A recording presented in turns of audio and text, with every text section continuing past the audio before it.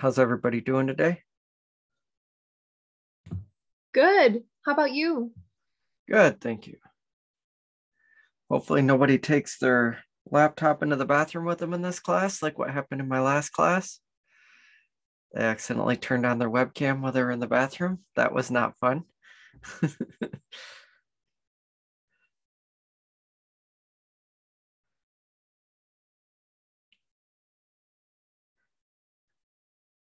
So yeah, we'll get started in just a minute. Give people a second to log in. Uh, what we're going to do today is we're going to finish up the biology slides, and then we are going to go over the exam review. It is posted, but it's really short. And then we'll talk about the exam sum. I'm actually probably going to try to go really fast through these slides. I know I get long-winded sometimes and I get just talking about things, but I need to get through these slides so I got enough time to talk about the exam because that's more important than what's in these slides. And then you'll have that. There's not too many questions on the exam from these slides. There's a few, but not too many from this set of slides. Does anybody have any questions before we get started?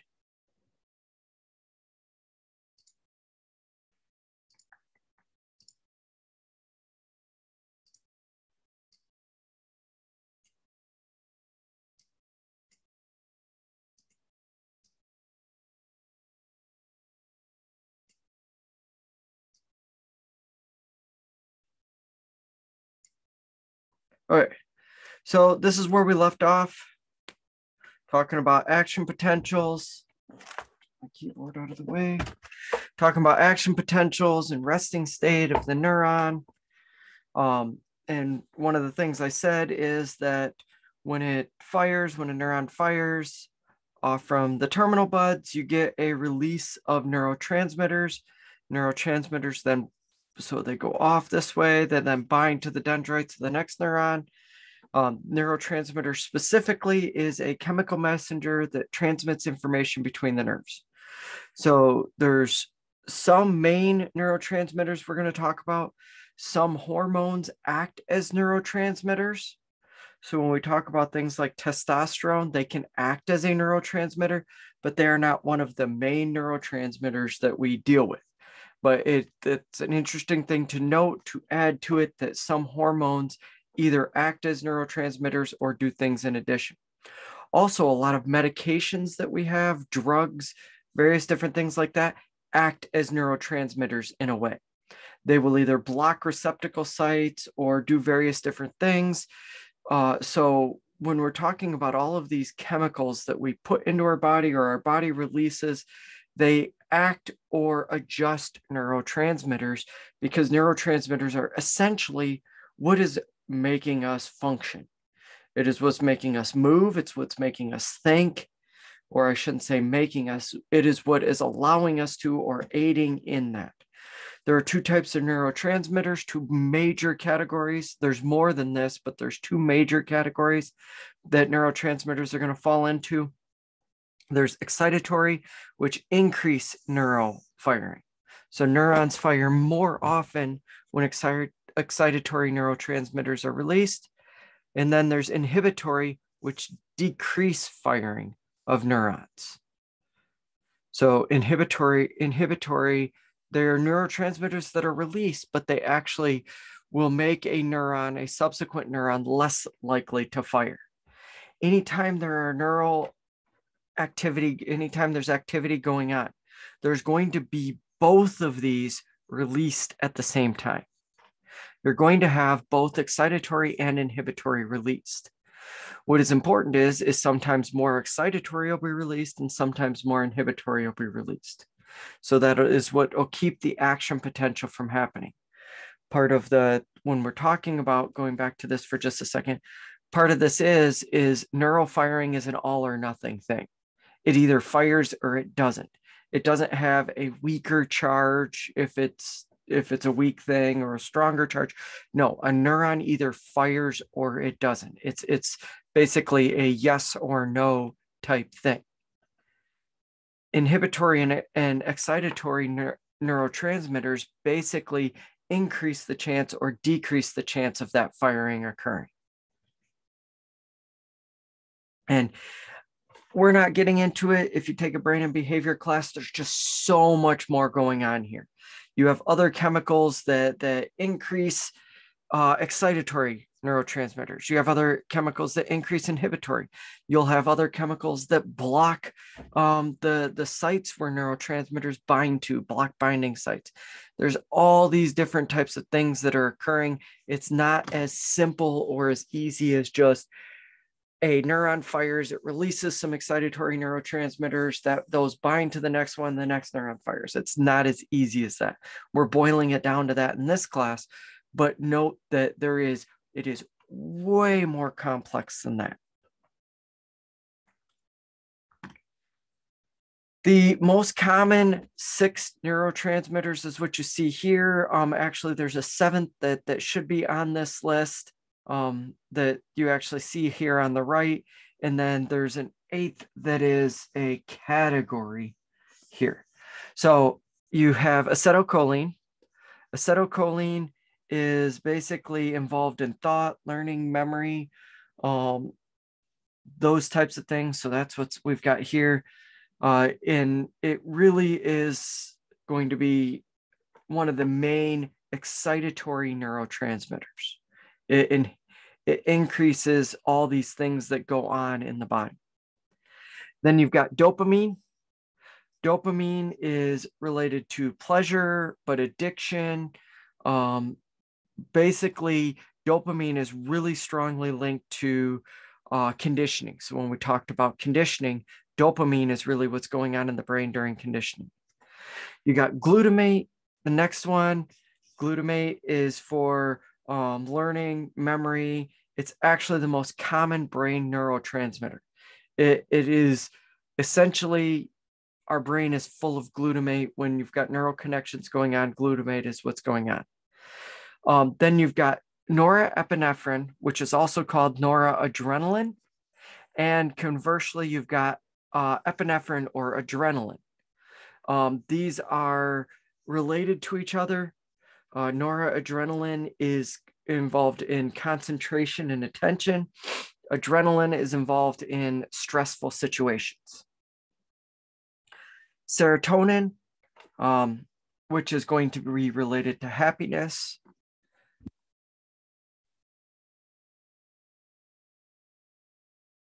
Sorry, I had to sneeze. So serotonin is related to happiness and also related to our sleep-wake cycle. GABA is another very common one, very strong one, and it's basically improves focus, lowers anxiety, those type of things. And then beyond that, we have a category of neurotransmitters called endorphins that are released during exercise, excitement, sex. They give us euphoria and those type of things. They reduce pain. So these are our main 8 categories, basically 7 neurotransmitters, with the 8th being a category. And if you take a brain and behavior class, go into each of those in much more detail. Let's move on to the brain, or the nervous system in general. So first we have the central nervous system. We have 2 different systems, the central nervous system and the peripheral nervous system. The central nervous system is the brain and spinal cord. The peripheral nervous system is everything else, everything outside of the spinal cord. So once neurons leave the spinal cord, they become part of the peripheral nervous system. It goes to the muscles, it goes to the senses. And so the peripheral nervous system is going to be made up of nerves. So we've been talking about neurons to this point. The peripheral nervous system is made up of nerves, and nerves are bundles of neurons. Let's first talk about the peripheral nervous system, and then we'll come back to the central nervous system and talk about the brain, because there is less to talk about with the peripheral nervous system. So the peripheral nervous system is basically responsible for bringing information from the senses into the central nervous system and sending information out from the central nervous system to the muscles and body's organs. So it's essentially a system of going from the outside to the central nervous system, then from the central nervous system to the outside. One of the important things, or one of the big differences between the central nervous system and the peripheral nervous system, is that neurons in the peripheral nervous system can regrow or reattach. If you have a finger cut off, you can have your finger sewn back on, and the neurons and the nerves that are attached there will reattach, they'll regrow. You might lose some sensation in your finger. You might, all of them might not regrow, but enough will regrow that you can still feel in your finger. Whereas when you have injuries in the spinal cord and the central nervous system, they don't regrow. The big difference there is, and this is a bit beyond the scope of this class, but the big difference is there is scar tissue. In the central nervous system, when you have a severing of nerves, scar tissue immediately forms, and that blocks those nerves from reattaching. And that's it. The only reason I bring that up is because science and medical science is now finding ways to remove that scar tissue. So there's actually people who are who have had severed spinal cords, who are paraplegic and quadriplegic, who are now getting sensation back. They're able to, with surgical procedures, they're able to get sensation back because we figured out how to remove that scar tissue and reattach those nerves. There's two subdivisions of the peripheral nervous system. There's the somatic nervous system and the autonomic nervous system. And then within the autonomic, there's a breakdown, the sympathetic and the parasympathetic. Let's actually look at those.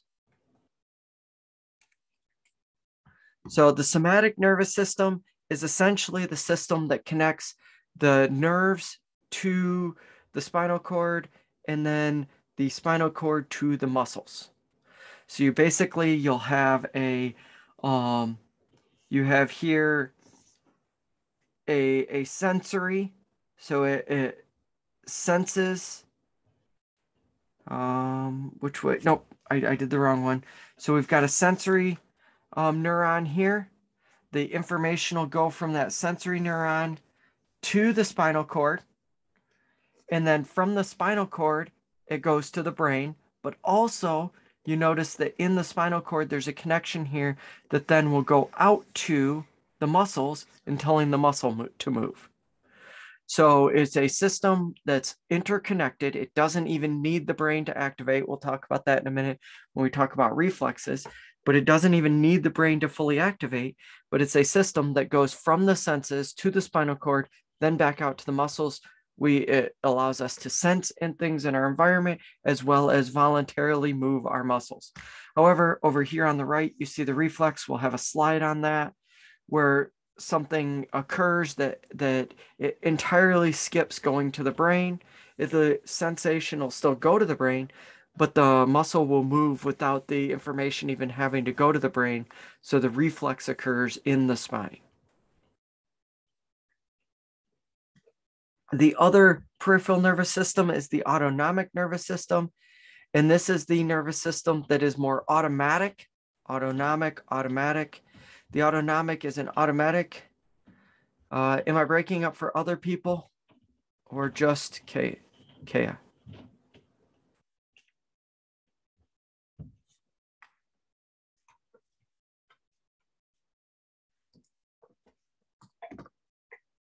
Okay, so it must just be her. Okay, it must just be her. Okay, I'll keep going. Hopefully she can reconnect. So the autonomic nervous system is automatic. It basically it regulates things like our heart rate, our breathing, our blood pressure, our digestion. Yes, we can adjust things like our breathing, but at the same time, it is something that is typically automatic. All these different functions come down to the fact that these are automatic things that happen. And when we're looking at this, when we break it down, we've got the sympathetic nervous system, the sympathetic division. And this is essentially the 4 F's.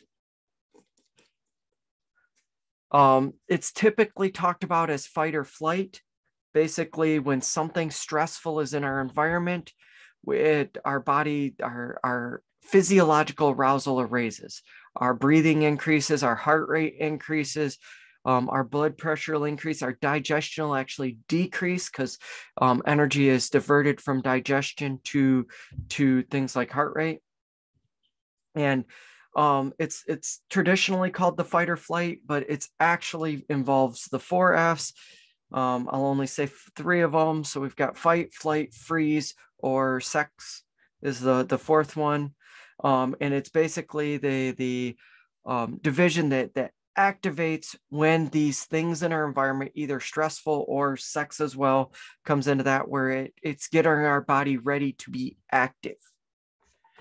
Then the opposite of that is the parasympathetic division, or the parasympathetic nervous system.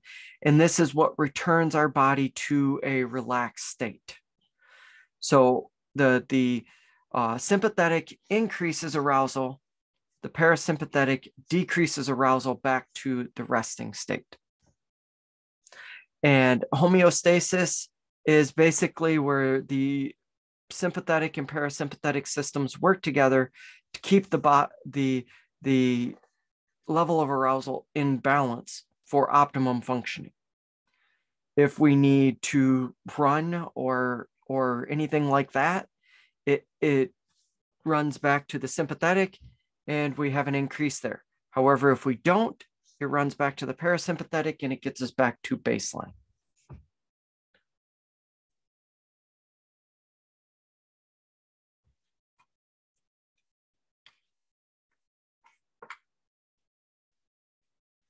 Okay, give me just a second.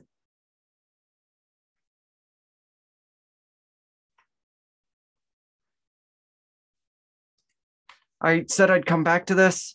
So a reflex, it's unlearned, it's involuntary. And basically what happens is it comes from, let's say the stimulus is a pain. It comes from the senses. It goes in to the spinal cord. Yes, information does go to the brain, but information also goes directly to the motor neurons. It goes back to the muscle and we pull away from the pain. As in, it does not have to get all the way to the brain for us to pull back away from the pain. It's something that happens automatically.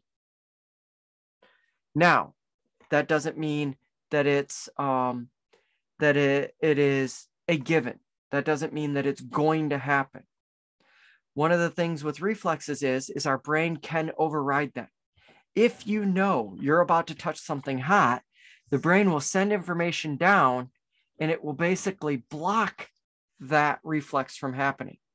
Let's say you know you're about to pick up a pan that's hot but isn't going to scald you, or you're about to put your hand in warm water, hot water, but not boiling water, something that isn't going to burn you.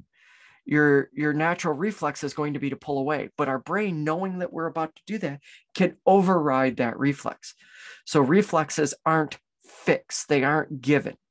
In the absence of conscious thought on what we're doing, the reflex will occur, but conscious thought can overcome reflexes. All right, now let's move on to the central nervous system. First, we have to talk about how we measure the central nervous system, how we study it, and that is through cognitive neuroscience.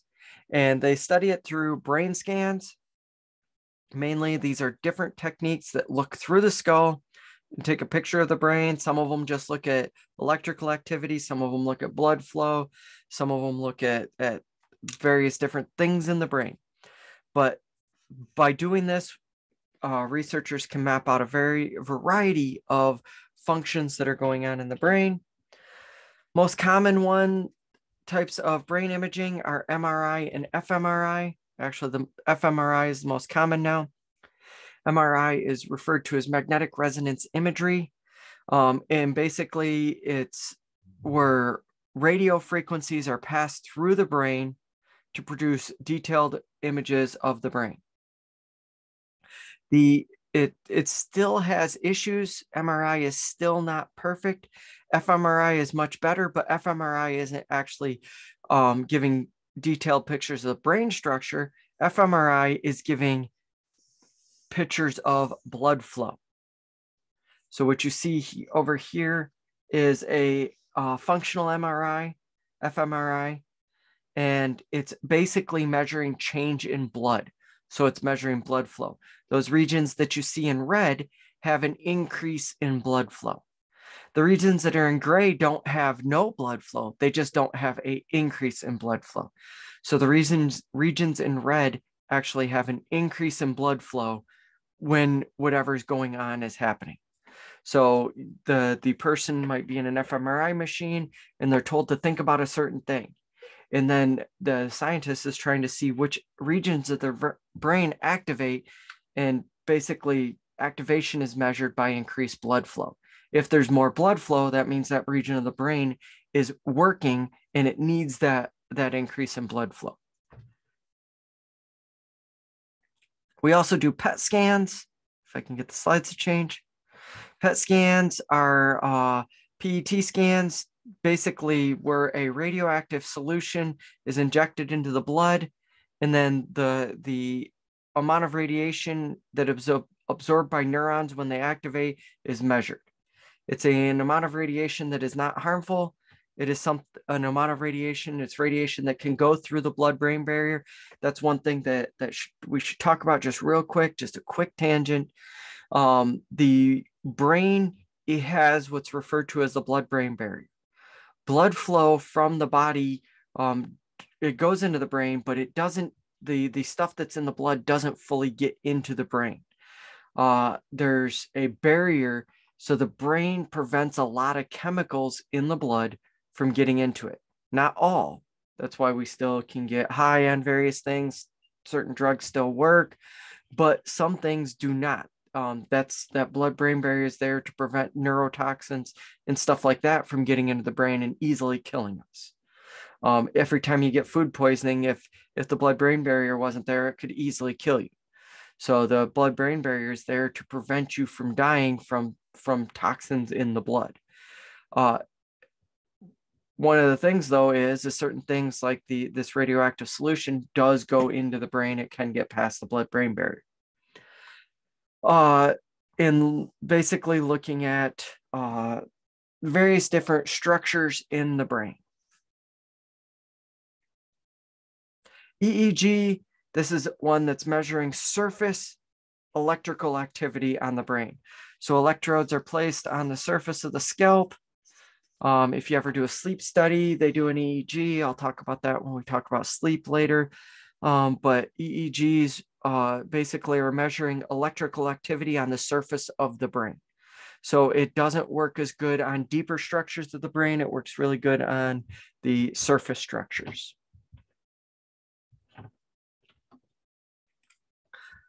When we talk about this, we should talk about genes. So we're going to look at genes and DNA and dominant recessive genes. Just a quick overview of that before we get back to the central nervous system.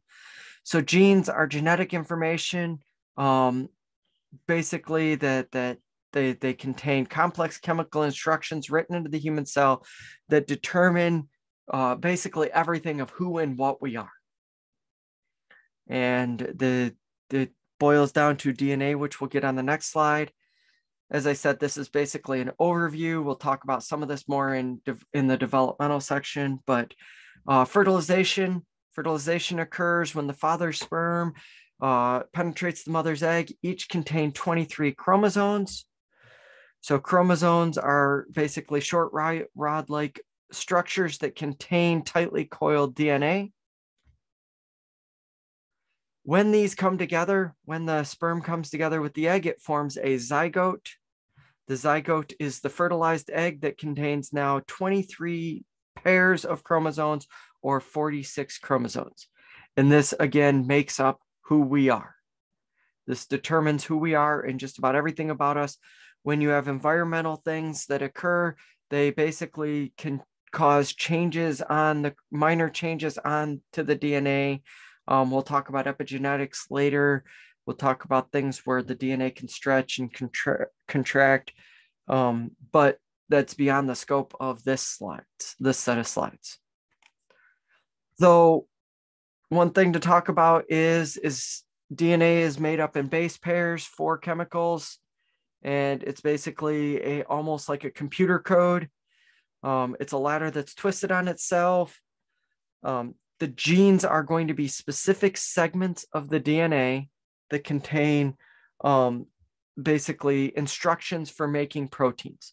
So one thing to do it, and again, I'm trying not to get too complex here, is that this DNA here will split, and chemicals will bond to the split. The chemicals that bond to the split then peel off. These things that peel off are proteins. Then the DNA forms back together before it splits again and creates more proteins. But essentially, there's more to it than this, but the basics, the TLDR is that the DNA splits and forms proteins before the DNA merges back together. And the proteins are chemical building blocks from which all parts of the brain and body are constructed. So our body, our brain, it's made up of proteins, and it, in a sense, when you look at it broken down, things that are occurring within a neuron are proteins. The structure of the neurons are proteins. The structure of the body's proteins. Everything in our body is essentially made up of proteins.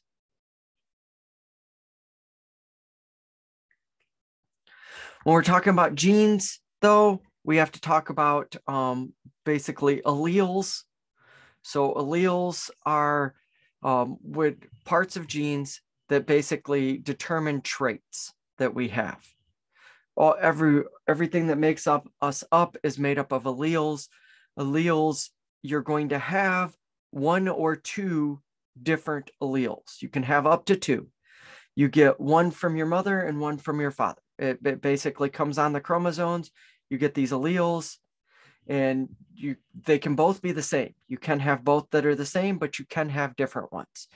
And these alleles determine what is expressed. So for instance, let's talk about eye color. Now, most traits that we have made up of, it's actually a bunch of different genes put together to make up a trait. But let's say our eye color was determined by one specific gene. And your eye color is then determined by the alleles that you have.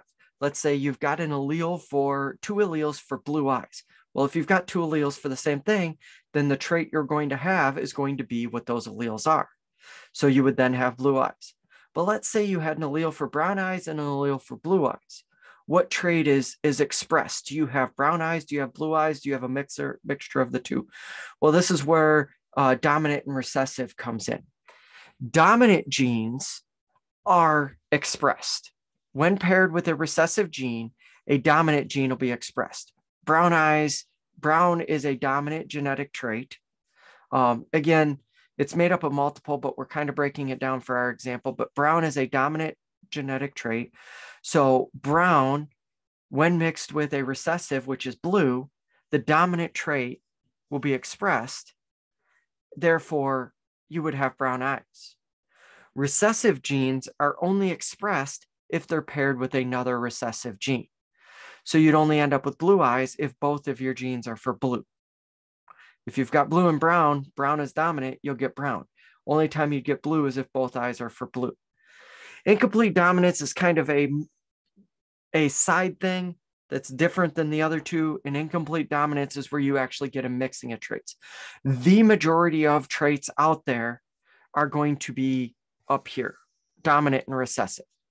However, some traits, you get incomplete dominance, which means you get a mixture of the 2 alleles. Let's say you had red flowers and white flowers. The allele is for red and for white. You could get a incomplete dominance where you get a mixture where you get pink flowers instead.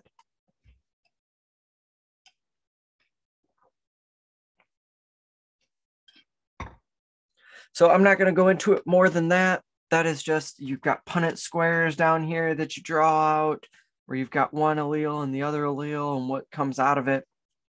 I'm not concerned with all of that for in here. Biology goes into that in much more detail. Most of you have probably taken a biology class that covers stuff like this. So this shouldn't be new to you. It's just I wanted to cover it. If you have more in-depth classes, like I said, brain behavior, stuff like that, you'll go into this much more. All right, now let's get back to the central nervous system. The central nervous system has three main components.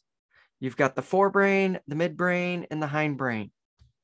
The forebrain is going to be more of the, actually, I should just talk about it like this. In terms of evolutionary development, evolutionary developmental order, the hindbrain is the oldest, the midbrain is middle, and the forebrain is the newest in mammals. And when we look at humans, we can go back from there. That's why the midbrain and hindbrain are sometimes called the reptile brain. It goes back to that. That's not technically correct, but when we look at it like that, we get the newer structures, the higher you go there. Doesn't mean the hindbrain and midbrain haven't continued to evolve. It just means they were as structures earlier in our evolutionary history. So the forebrain, which is basically the newest part, is the largest part of the human brain.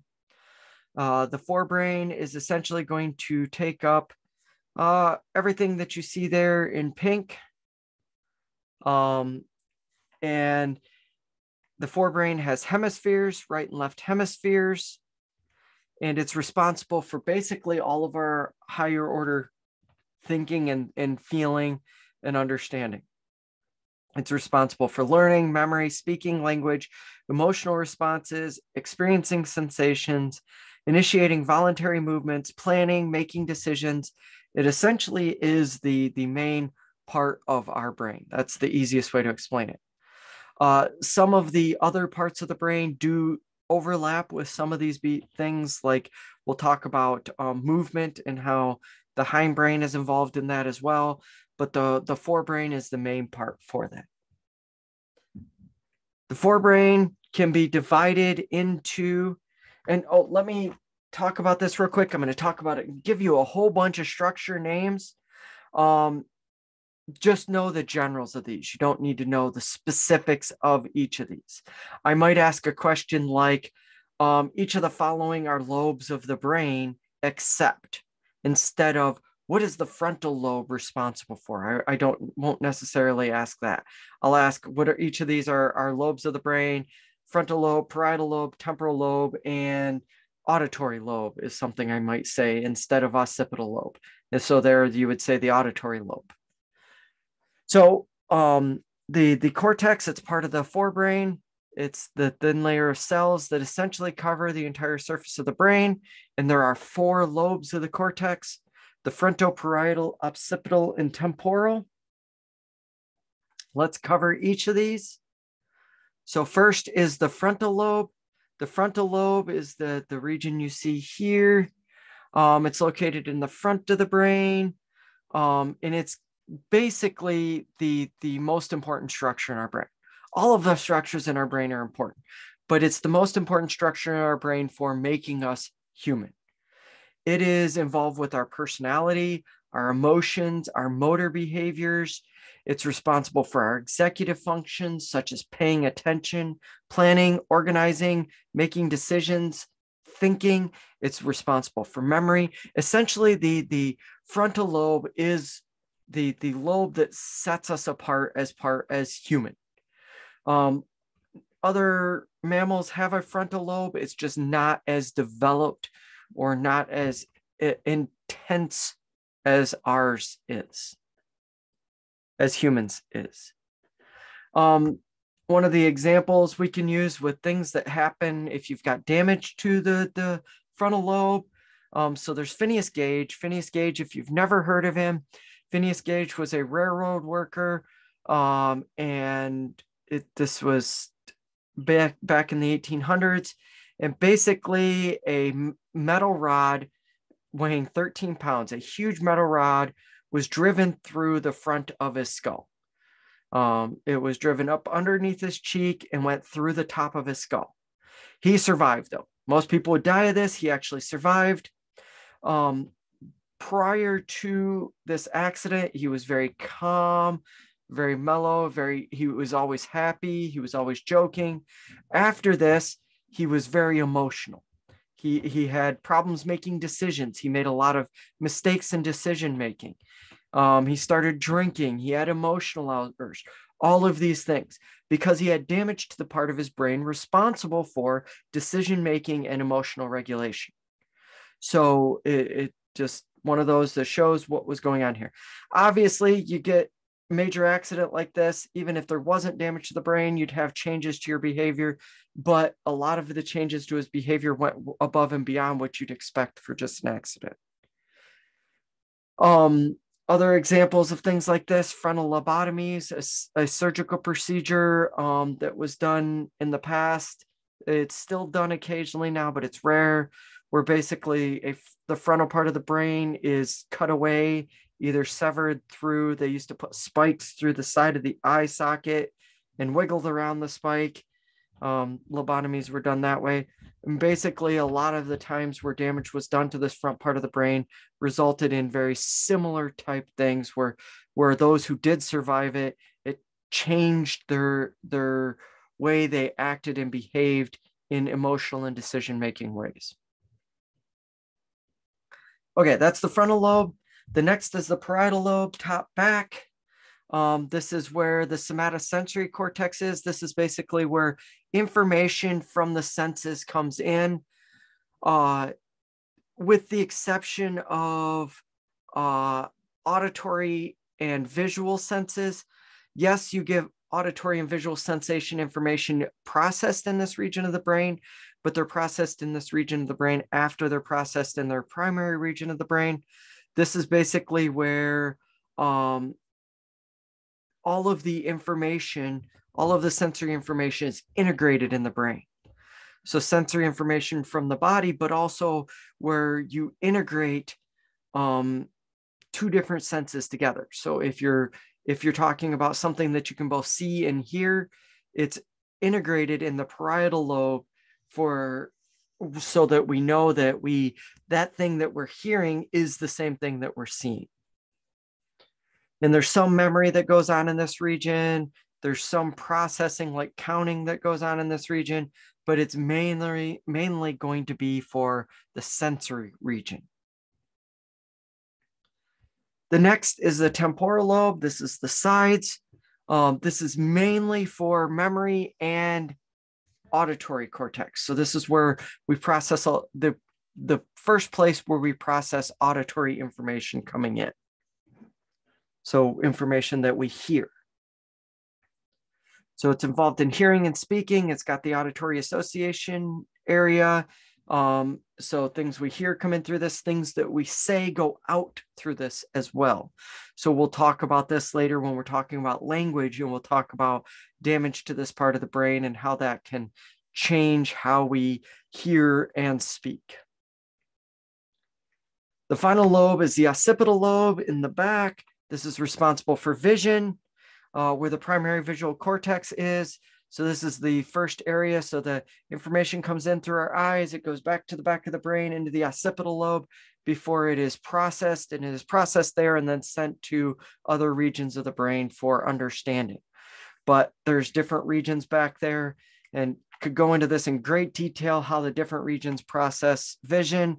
Just know that processing vision is a very, very complex process that occurs in the occipital lobe. That's why there's an entire lobe of the brain that is responsible for just vision. Damage to the occipital lobe can cause visual agnosia. Agnosia is basically going to be where you've got a lack of something. We'll talk about auditory agnosias later, but one of the visual agnosias is where you have difficulty recognizing objects, person, faces. So the prosopagnosia is where you have difficulty recognizing faces. I dated a girl once who had this. She couldn't recognize faces at all. She'd had a traumatic brain injury when she was 17, and she could not recognize faces after that. She had to go by people's features, like their shirts they wore. I wore distinctive shirts at the time, so she always could recognize me by my shirts. She could recognize me by facial hair too, by my voice, but she couldn't. If I didn't say anything, if I had shaved off my beard, didn't say anything, wore a shirt that I'd never wore before, I could walk up to her and she would not have been able to recognize me at all. So these different regions of the brain that are responsible for this. Another one you see here, a person asked to draw a horse. They can draw basically different parts of the horse, but they can't put them together into one part because their brain doesn't process it together as one. There's some really interesting things that can happen with visual agnosia and auditory too, which we'll talk about later, but really interesting things that can happen with the brain where you can still see something, you can still explain what you see. Like let's say there's a certain damage to the brain where they're shown a picture of the horse. They're asked what it is they're seeing. They cannot tell you they're seeing a horse, but they can tell you that they're seeing an eye, that they're seeing hair, that they're seeing structures. They could even redraw the horse for you, but their mind cannot process that it's a horse. So our occipital lobe, it's very complex, it's very in-depth, and there's a lot of different damages that can occur that can cause different issues. Another one is neglect syndrome, where you see where basically people won't process information in one area in front of them. So the patient was asked to draw a picture of the clock, and this is what they drew. And because their mind is, even though they're seeing what's on the left, their mind is not processing what's in the left of their field of view. People with this then only process one half of their body. They may only dress on one side of the body. They might even deny the opposite body part is part of theirs. If you have them lift up their left hand or hold their left hand in front of them, even though they can move it, they deny that it's part of them. So our brains are really weird, is the best way to explain it. Between the right and left hemisphere, I said before, we've got right and left hemisphere. Between them, we've got the corpus callosum. That's basically a connective tissue between the hemispheres of the brain, and it allows for the two parts of the brain to rapidly communicate with each other. If you cut the corpus callosum, the two parts of the brain cannot communicate with each other anymore. So a split brain operation involves cutting it. It's only done in extreme circumstances where people have extreme seizures, where they're basically at risk of dying if they don't have something done and nothing else has worked. And cutting the corpus callosum can actually reduce the seizures. However, now the two parts of the brain aren't communicating with each other. And since our brain, even though being left-brained and right-brained is something that used to be a big thing, where one part of the brain is more analytical and one part of the brain is more emotional, we know now that both parts of the brain do both. However, we still know that one part of the brain does more analytical and one part of the brain does more emotional. When you cut this, basically, the two parts of the brain aren't communicating anymore. So you can have people moving their parts of their body and not even realize they're moving it. It really can cause, even within a person, it can cause conflict because part of their brain that's not communicating with the other part is trying to do one thing, whereas the other part of the brain is trying to do something else. So one of the things, and whether you're seeing the dancer here spin left or right, most of you'll probably see her spinning counterclockwise because of the skip in it. If you get this where there's no skip, some people see it spinning right, some people see it spinning left, counterclockwise or clockwise. Does anybody see B spinning clockwise? Like I said, the skip makes it so you're, what's that? Oh, I said, yeah, I see it spinning the other B way. clockwise. Yep. Most people, like I said, will see it spinning A because of where the skip is, but some people will still see B.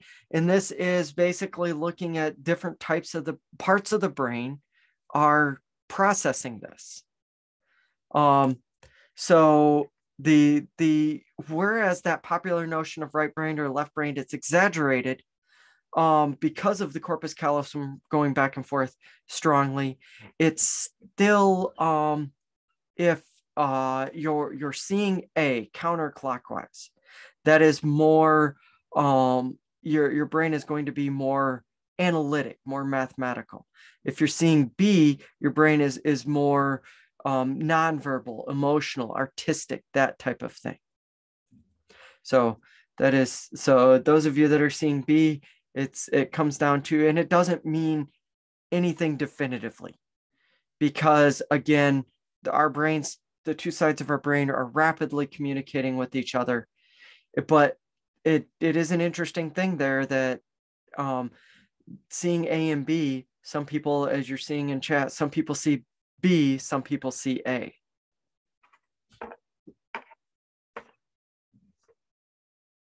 And no matter how hard I try, I cannot see B. I try and try and try and try, and I just can't see B. I only see A, personally. This kind of reminds me of like how there used to be the thing about what color the dress is, and other people see one color and the other person sees the other. Yeah, that's part of it. The dress one is more in the eyes, right? Whereas this one's more in the parts of the brain you're using, but it works under that same concept of different people having different things that are going on in their head, their brain, their senses, that meaning we interpret the world different. It's also why when I was talking about the different subfields of psychology, and one of them, when you're looking at Gestalt psychology, and one of the things in that is they say that reality is subjective. Because of things like this, different people can perceive the world entirely differently. I've got to get through these. The limbic system, it's going to be basically a group of about a half dozen interconnected structures. And these are involved with regulating many motivational behaviors, such as seeking out food, drink, sex, emotional behaviors such as fear, anger, aggression. The main structures here are going to be the hypothalamus, the amygdala, the thalamus, and the hippocampus. Let's look at these each individually. Sorry, I'm going a little bit fast today, but I do want to get to the study guide. So the hypothalamus is the main one when it comes to basically emotional response and emotional behaviors, as well as emotional drives. So eating, drinking, sexual response. If you didn't know, hunger is considered an emotion. So when we get to emotions later in the semester, we'll talk about that, but hunger is considered an emotion. The hypothalamus is basically going to be the center of emotional behavior and response, as well as secreting hormones, things like that, the 4 F's, that comes from the hypothalamus. So the fight, freeze, or sex, that comes from the hypothalamus. The amygdala is mainly involved in fear response. So fight, flight, freeze, that also comes from the amygdala as well. It processes from the amygdala into the hypothalamus, but the amygdala receives input from all the senses, and it is that first line of fear. If something is causing anxiety, stress, fear, something in the environment around us, the amygdala is what is processing that. Then we've got the thalamus. The thalamus is basically responsible for processing information from the senses. So it receives information from the senses and relays that to the appropriate areas of the sensory cortex. So even though the exception to this is visual and auditory go through their primary regions before they go to the thalamus. Or that's kind of incorrect. They go to the thalamus in conjunction with going to their primary regions. That's a better way to say it. The information splits. Some of it goes to the primary region, some of it goes to the thalamus, and then from the thalamus, it then goes into that the somatosensory cortex, the region of the brain for processing sensory information. The hippocampus, on the other hand, it looks like a seahorse, or at least it's supposed to look like a seahorse. That's what we've got here, or technically there. The hippocampus is involved with memory. So later on this semester, we're going to talk about memory, and we're going to talk about Clive Waring, and he's got issues with memory. And basically, Clive Waring had a disease that caused his hippocampus to be destroyed. So he has issues with memory because of that. So the hippocampus is involved in memory.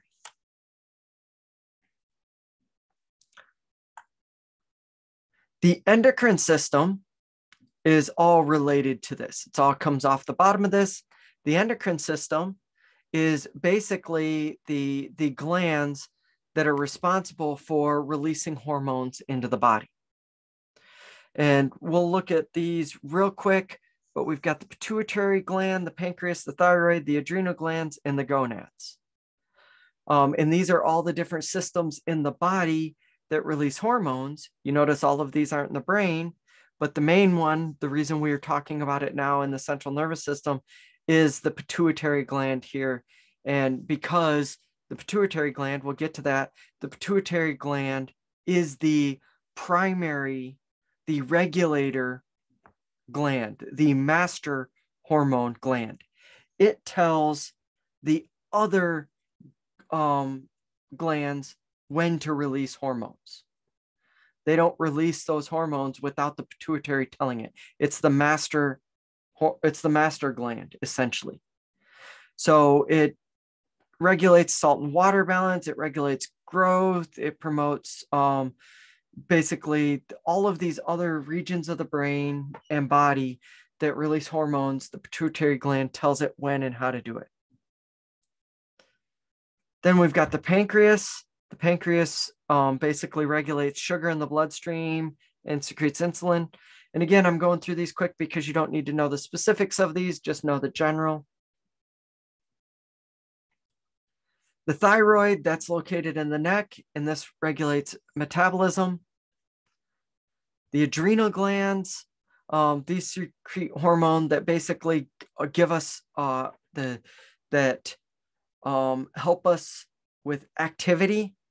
So if we need to move, if we need to exercise, if we need to do things like run, these are going to be ones that are going to help with that. And they're going to release adrenaline and noradrenaline that arouse the body during stress and bring the body back to regular, to homeostasis. So when we talked about the parasympathetic and the sympathetic nervous system, the adrenal glands are a big driver of that. The final is the gonads, the sex organs, the sex glands. In females, this is the ovaries. So this will produce hormones that regulate sexual development, ovulation, growth of the sex organs, all of this. This is going to be mainly estrogen and progesterone. Females do release some testosterone, but mainly we're looking at the main ones are estrogen. Progesterone is in there as well. Then in males, it's the testes, and the testes are producing testosterone. Other parts of the body can produce minor amounts of estrogen in males, but mainly in males, it's testosterone. And this testosterone regulates sexual development in males, production of sperm, and growth of the sex organs in males. We're not going to get into it more than that in here. Just note that the gonads are part of the endocrine system. They are glands that release hormones that regulate basically sexual development, sexual drive, and the sex organs in males and females. Okay, the last two slides are the midbrain and hindbrain. I said these are earlier development regions, earlier evolutionarily developmental regions. So the midbrain is sometimes called the monkey brain. Basically, has areas for reward and pleasure centers. It's stimulated by food, sex, money, music, looking at attractive faces, drugs, things like this. It's also strongly tied to that conditioning we talked about. So classical and operant conditioning are strongly tied to the midbrain. So this is the part of the brain that is more due to drives and instincts. So pleasure part of the brain. It does have areas still for the visual and auditory reflexes, because this happens even before the information gets to the auditory or the occipital lobe and the temporal lobe. And it contains what's called the reticular formation, which basically arouses the forebrain so that it's ready to process the information from the senses. Again, the forebrain is what we already talked about. The midbrain is basically priming the forebrain to be ready to get the information that's coming in from the senses. And then the final one is the hindbrain. And the hindbrain has three main distinct structures. The first is the pons. And the pons basically is the bridge between the spinal cord and the brain. The pons, okay, so the hindbrain is often called the reptile brain. The pons here, that is basically the bridge in processing information from the spinal cord to the brain. Then you've got the medulla. The medulla is located at the top of the spinal cord, and the medulla is responsible for a lot of our automatic systems. So the medulla controls things like breathing, heart rate, respiration, blood pressure, those types of things. It also is responsible for a lot for reflexes. So reflexes are controlled a bit by the medulla. So the medulla is basically an automatic thing. And then finally, you've got the cerebellum. The cerebellum is basically at the back of the brain. It's basically at the back underneath the brain here. And the cerebellum is involved in motor movement, in initiating basically automatic motor movement. When you're walking, things like that. That's not a reflex. That's just something we do automatically. It's the cerebellum is what's working here. When you're talking, your mouth is moving. You're not voluntarily telling your mouth, hey, this muscle's got to move, then this muscle's got to move, then this muscle's got to move. You're not telling your chest cavity to compress in certain ways so the air is expelled. All of that is they're voluntary movements, but they're voluntary movements that are happening in a subconscious way. And that's happening in the cerebellum. Okay, is there any questions there? Like I said, I went through it really fast. I loved having discussion. We got to talk a little bit about the spinning A and spinning B, but I did want to get through it because I want to get that study guide. So we've got about 15 minutes to go over that study guide and answer questions and talk about the exam. So in this set of slides, we talked about neuroscience, neurotransmitters, reflexes, cognitive neuroscience. We looked today at genes, nervous system, brain, the different regions of the brain, like the cortex. We looked at split brain, we looked at the limbic system, and we looked at the endocrine system. Any questions there?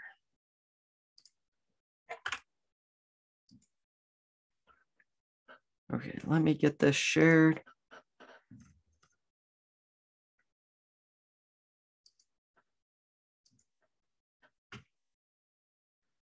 Okay. You should see the study guide there. It's not fully as big as it could be because it's in my small window, but that's fine. Okay. Looking at this, so what is going to be? The exam is going to be 50 questions, multiple choice. You're going to get given the questions one at a time. I need to make sure to adjust so that you can, let me make sure that I do that. I want to type a note. So give me just a second. I need to make sure that your exam is that you can backtrack. So I used to prohibit backtracking on the exam, but I understand that many people like to skip a question and go back to it later. So what I'm going to do here is make sure that you can go and backtrack.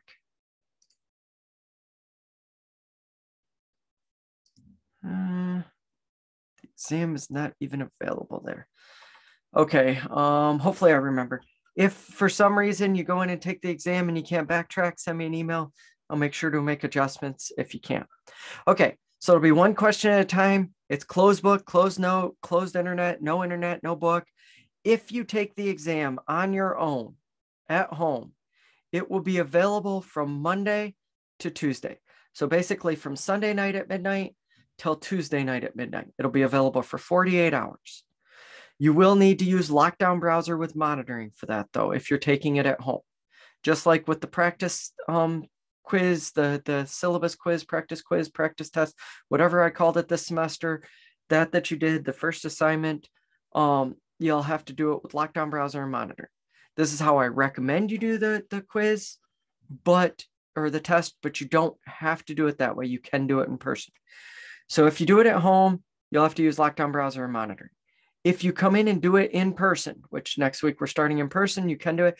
You can only take it on that Monday during class. So you're limited to that. You're limited to the class time, which is an hour and 15 minutes. And if you want to, you'll have two options. If you come to take it in person, you'll have two options. One, you can take it on your computer in person. If you take it on your computer in person, you still have to use Lockdown here.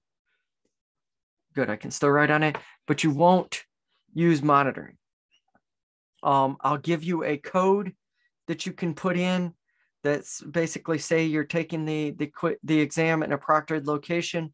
You'll still use Lockdown, but you won't have to use monitoring. So if you have a laptop that doesn't have a webcam, or if the webcam isn't working with monitoring, you can come in and take it in person that way.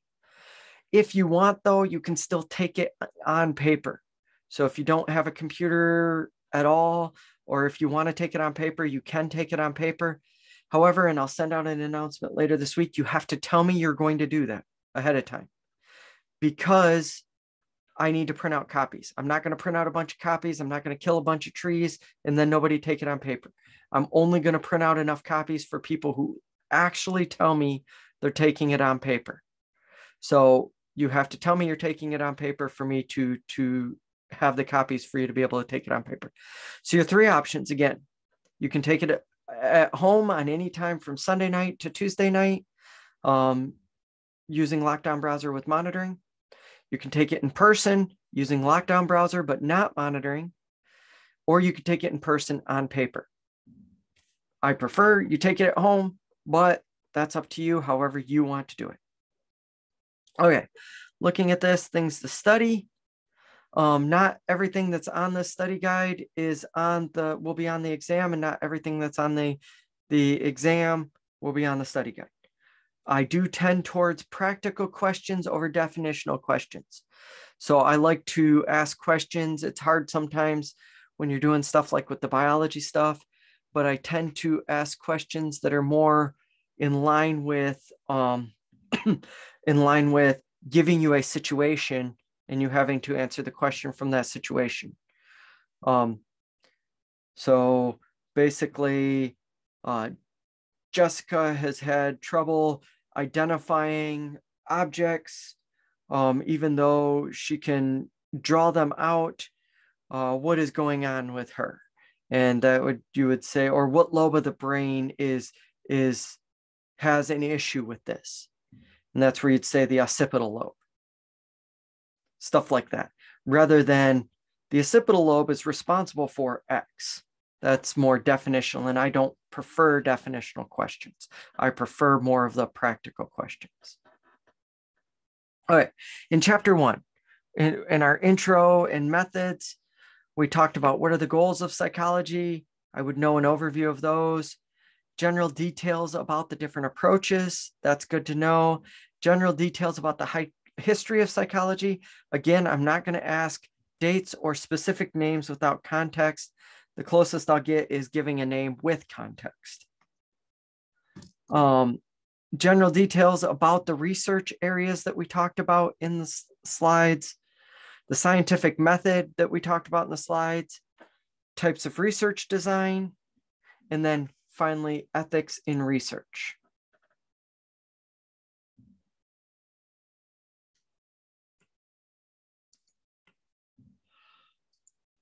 That's for chapter 1.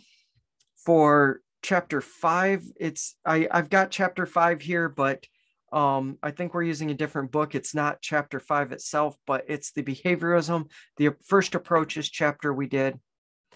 So what are the basics of classical conditioning? Taste aversion learning. I love to ask a question about taste aversion learning. We had a slide about that. I talked about Little Albert, so might be a question about Little Albert. Then operant conditioning basics, punishment and reinforcement, both positive and negative for both of those. I think it's coming out weird, the drawing on it, because it's in night mode. Word is in night mode, so it has to adjust when I write to then go to night mode. Also, extinction, spontaneous recovery, stuff like that for both classical and operant conditioning are important. Then social cognitive theory, specifically the Bobo doll experiment, what happened there, what was going on with that. And then since I talked about the challenges to behaviorism, specifically things like instincts and the things like that, that's something that could come up as a question. The next section was on personality, approaches to personality. So the basics of personality, I explained some basics of personality. I talked about the big 5. I even said in the lecture that I like to ask, what are the big 5 personality traits? So being able to remember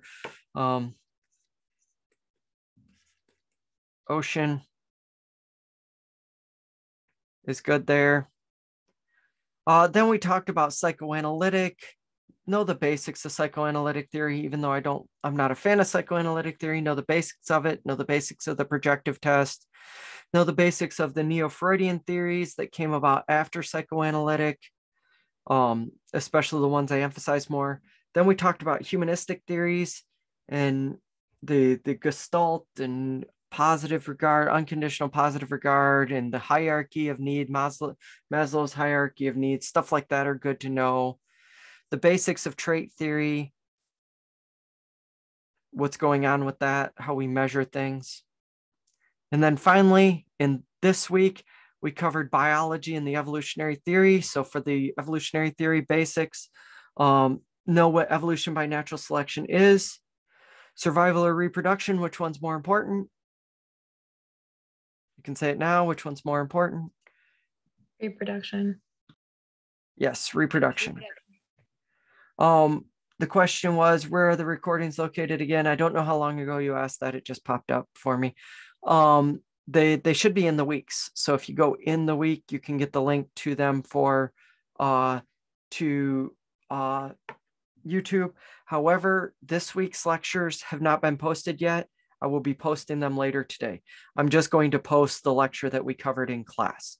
So as soon as it converts, it takes about a half an hour for it to convert after the video is over. Then I'll upload those 2 to YouTube and you'll have those 2.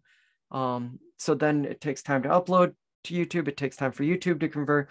But by this evening, the 2 lectures from the biology stuff should be uploaded and on YouTube and linked.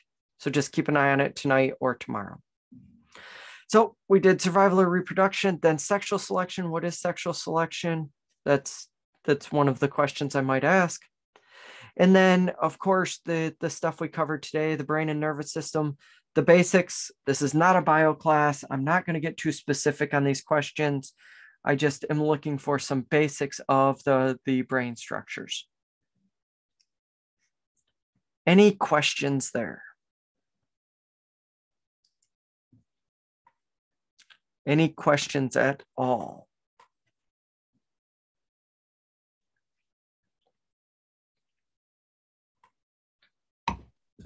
So is class officially like really starting next Wednesday for in person? Yes. Okay. Yep, the in-person will be next Wednesday unless something changes. I believe that's the last I saw. I can check real quick, but I believe we are back to in-person on as of next Wednesday officially. What did I say? When did I say? Yep, through 2/4. So yeah, next Monday we're back in person for the exam, but you can still take it online. Next Wednesday we are back fully in person. However, and I'm going to send out an announcement about this early next week. I'm going to try, the room is set up with Hyperflex. I have not tried Hyperflex before. I have not used it at all, but the room is set up with Hyperflex. So I've been told how to do it. I just have to go in. I'll go in a little bit early on Wednesday and figure out if I can do it. But what my intention is when I'm teaching that class, that I'll start a Zoom meeting from the classroom. So students that are in person will be able to see me in person, and I'll have a Zoom meeting just like we did these, but it'll be a Zoom meeting for that'll show the actual classroom and show the actual lecture that's going on in the class. I don't know how well that works. I don't know how well the sound is. I don't know what it sees. I've just been told that the Hyperflex is set up in there and I can do it that way. So my intention is to utilize Hyperflex and starting on Wednesday to have a Zoom meeting going at the same time as the lecture's going. I don't want anyone to come in who isn't feeling well, who for whatever reason can't come in, even if it's just roads, but especially if you're sick. I don't want people getting other people sick. This is something I'll reiterate next week, but I take care of someone that's high risk. Everybody's vaccinated, but that doesn't change the fact that that person is high risk, and I don't want to risk getting sick to get them potentially sick. So it's just something when if we're doing in person and you don't feel well at all, you think you might be sick. And I'm not even just talking about COVID here. Even the flu can be bad for people that are high risk. So it's one of those where I just want to keep them safe. So if you guys can help keep me safe, that helps keep them safe. And I'll reiterate that next week. Any other questions?